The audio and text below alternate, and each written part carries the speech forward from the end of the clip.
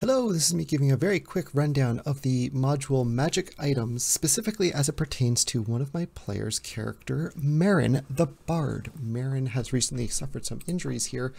We're going to look past that for the moment, but she has also acquired a Ring of Spell Storing, which has the ability to cast additional spells. Marin, this is what we've done so far, and you can add spells in yourself, and I'm going to show you how you can do it. We double click on your character sheet. We can see I've added into your inventory the Ring of Spell Storing, and I have added it into your favorites here. So it's always going to be on the front page in case you need it. You can always do that by right-clicking and saying remove or add to favorites for any of your items. Now, what this is going to do is we can edit this item, this Ring of Spell Storing, wherever we want. And the important part here, there's a number of different tabs. We want to go to the Magic Item tab. In here, you'll see we can drag spells in here. Now I've given this 5 charges. You can cast up to 5 spells, 5 levels of spells. So either 5 level 1 spells or 1 level 5 spell can be fit in here. And so I've set that maximum. But how do you add spells in here? Well, you can drag and drop them in. Now, where do you find spells that are not part of your character sheet? Up in here in the compendium, top right corner, you'll see there are a number of different compendium folders. We want to go to the item one. Spells are considered items for the purposes of Foundry. So you'll see, in fact, like there's feats in here, there's classes. These are all considered items to Foundry. But we want to find the D&D Beyond spells, DDB spells. Oh, don't you wish that was one of your spells? Okay, so now that we're in the DDB spells compendium, you can drag any spells from here into your item.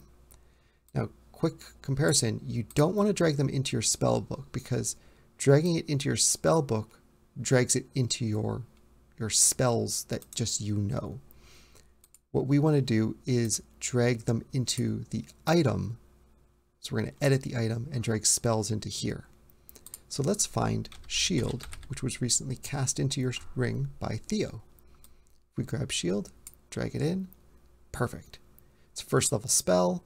It's going to consume 1 spell level, and that's about it. It's now in here. Let's grab another one. What if we got, let's say Fumo gave you Shadow Blade.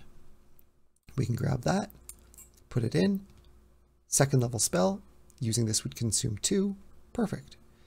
And we could say, let's grab Healing Word maybe, or no, Healing, what's the word? Healing Spirit from Sereni, perhaps.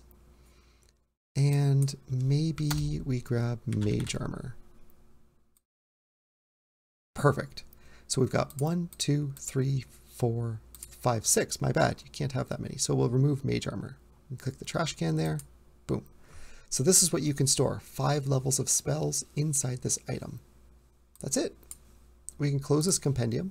If at any point in the future you get different spells, we can always come back to the compendium. We can remove spells from here, drag in new ones. Great. So now that we got them stored, how do we use them?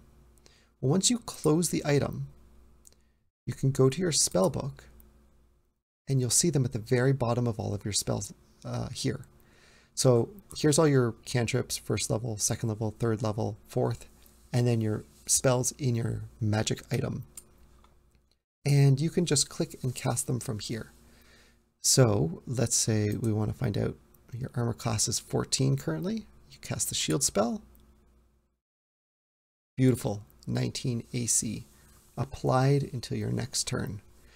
Additionally, what you'll find is it has reduced how many spell charges you have in here. Now technically the Ring of Spell Storing says that once you cast it, that spell's no longer in there. So it would be up to you at that point to edit the spell and basically say shield has been removed. Now maybe you don't want to do that every time. Maybe you'd like to have Theo cast it in there all the time. We'll have to figure out how that works exactly, because I know it can be tedious to come in here and edit this all the time, but we'll figure that out. However you want to track that is up to you. But any items you add in, again, you'll add them in from Compendium under the items, DDB spells. Find the spells you want in here, and you're going to add them into the item itself under magic item. You'll drag stuff straight into here, like so. Close it, spellbook. Now you have the shield spell.